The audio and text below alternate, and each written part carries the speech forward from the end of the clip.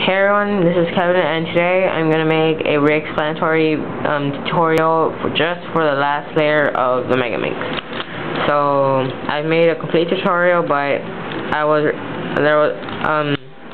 a request by SnowBum48 has been made to re-explain the last layer. So that's what I'm going to do. And he requested this like a month ago plus, and I hadn't had time until now. And partially I was kind of too lazy to do it, so here goes. And I'm going to cut this into two parts since there's a lot of explaining to do. I can't get it under 10 minutes, so yeah. Okay, let's start. So when you're on your last layer, let's say you're solving this like a 3x3, you'd figure you get a cross on top. Oh yeah, you're correct, but instead of a cross it's a star, so because there's 5 edges, so yeah. So use the same algorithm for a 3x3 to get a cross on top as on the megaminx. So you'll get several cases. You'll get just one edge on top, you'll get 3 next to each other, or you'll get 2 and one right across from it, and that's what we have to work with. So first, start your algorithm on an empty slot, just like this one. It's empty, so that's where you're going to start your F turn. So I'm not going to go over the algorithms or anything because you should know them already. So F, R, U, R, I, U, I, F, I. You might use a different algorithm than I do, but just use it and it will work.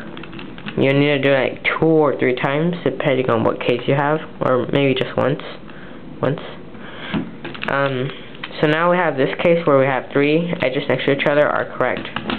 So when this happens, start the algorithm on an empty spot, which is this one, with another empty spot to the right of it. So empty spot, and to the right of it, an empty spot. See, right. If we start on this one, to our right, there's no empty spot. It's filled, so we do it on this one. So F, R, U, R, I, U, I, F, I. And there we go. Now we have the other case I showed you. 2 next to each other and 1 right across from it.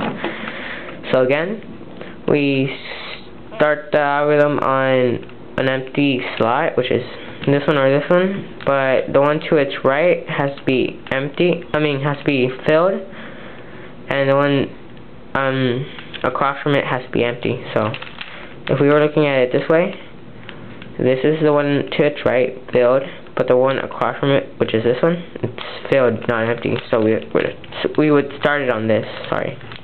So F, R, U, R, I, U, I, F, I. And there you go, you have your star. So that's the first step. The second step for the last layer is to permute these edges. Just like on a 3x3, the cross, you get it so that the sticker or color underneath matches with the center under it. So these, like this, these match, and yeah. So the first thing you want to do for the second step is turn your layer and try to find at least 2 that match.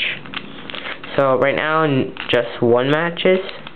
Turn it, see 1, oh 2, great. Okay, if you only have it so that 1 matches and you turn your layer like 5 times and you only find out that 1 matches, just do this algorithm wherever you want it, and check again. So this is where the algorithms start changing. So I'll write this algorithm in the description box, which is that way or that way, I'm not sure. So yeah, the algorithm. Okay, first, yeah, the algorithm is. Actually, I'll just show you first. First, after you get it so that at least 2 match, you'll get 2 cases. You get it so that corners across from each other like this match. See, 1 and 1. So these are across from each other, or next to each other. So like this would match, and then this would match. So yeah. So if you have this case where they're across from each other match, The algorithm, you're gonna do it like once or twice. I'm not sure. I forget. Whatever. So the algorithm is this is different from what you would use on a 3x3. It's R U R I U R. On a 3x3, you would use U2, but for the megaminx, you use U3 instead. That's the only difference. So U3, 1, 2, 3, RI. Then after you do that, you should get it so that since you started on this one, the one to its right matches now. You should get that. If not, this does happen constantly. You'll get it so that it messes up the whole thing, and it's not that you did it incorrectly, it's just that it's just how it works. This is the longest that there is, well, for the last layer. So I was lucky, and now these two match.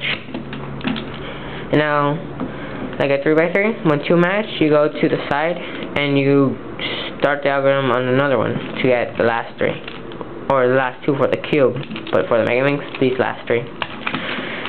So since you started on this one, let's go to our left, which is to the face to our left, which is this one, and we'll start the algorithm again. See? And I'll go over it again. R U R I U R U3. Remember U3 instead of U2. 1, 2, 3. Then RI, and then do another U-turn. So just do U one more time, and you'll see that they all match now. And I'm gonna stop the video here. I don't wanna like pass time, because there's a lot of explaining to do in the next step. So thank you for watching, and subscribe to my videos, and stay tuned for part 2.